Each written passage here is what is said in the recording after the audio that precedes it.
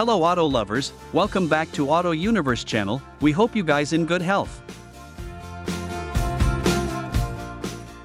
Today we gonna show you 2023 Range Rover Sport Walkaround and review, and explain the details of the car. We hope you guys enjoy it. Please don't forget to subscribe for more videos. Thanks for watching. Automakers frequently use the word sport as a synonym for worse. Cars with that designation latch onto the cache of a model name in an attempt to make the buyer feel good about their decontented. Just because a car has fewer features does not make it quicker, give it a higher top speed, or let it handle better. The latest Range Rover Sport is an exception. The Sport was the first variant that moved the Range Rover name into slightly more accessible territory. It was smaller, less luxurious, and didn't have every off-road feature that the big dog Range Rover had. That 2004 model also cost much less than the Range Rover, so it quickly became the best-selling car with Range Rover in the name. The past 20 years have been good to the Sport. A big redesign in 2014 saw it move to aluminum architecture that resulted in a huge weight loss, about 800 pounds, and better driving dynamics, if still a bit compromised compared to its big brother. This newest version is another leap. The choice between Sport and Range Rover is no longer about value. While the Sport has been evolving, so has the Range Rover. The new Range Rover is a massive thing and one of the most luxurious cars on or off the road at any price. It's become a plush, posh thing, the perfect replacement for the driver or the driven used to a Mercedes S-Class. It still has all the same off-road capability it's been renowned for over the years, but the percentage of buyers who will actually take advantage of that has to be in the single digits. Sir wouldn't dare risk scraping his expensive matte paint. The Sport is less posh, but don't take that to mean it's bare bones. This is a different sort of luxury than the Range Rover, less coddling, just as comfortable. It's smaller and doesn't have the limo-like options that the big Range now offers. It's less of a chauffeur special and has less tech for the sake of tech.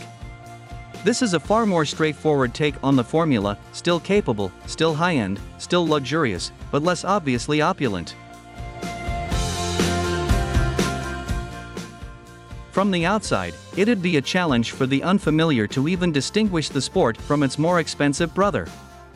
The face is nearly identical to the look that was initiated on the Velar, the Sport's baby brother. There's a lack of exterior detailing, and I mean that in a good way. It's very simple, smooth, and classic. It won't age poorly like some other cars with huge scallops and character lines in the bodywork. The door handles are Tesla-esque, they slide out from the bodywork when it's unlocked, and retract when it's locked. Sure, the look is clean, but during the cold blast when I had the Sport, there were times the ice made them not retract all the way, so they looked broken. Not a great way to show off your $100,000 truck. The interior is first class all the way. The material choices are wonderful and the layout is elegant. Jaguar Land Rover has this ingenious solution for heated seat controls, with a push of the temperature knob bringing up the seat temperature. It's wonderful. I wish the same could be said of the infotainment system. If you only use it for something like CarPlay, then it's all good, with quick responses and a large screen to see your map. Using the built-in system is where the trouble starts. I prefer to listen to the radio when I drive, always have.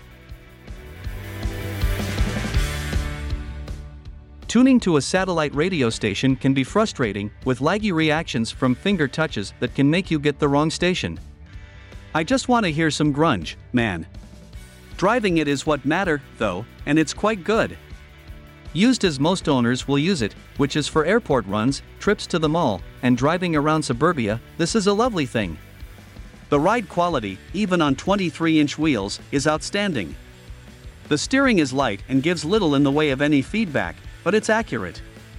I played around with the height-adjustable suspension as well, and it's just ridiculous how high this thing can get off the ground. If you need to ford a small river before going into Neiman Marcus, you're covered. The best part, though, is the engine.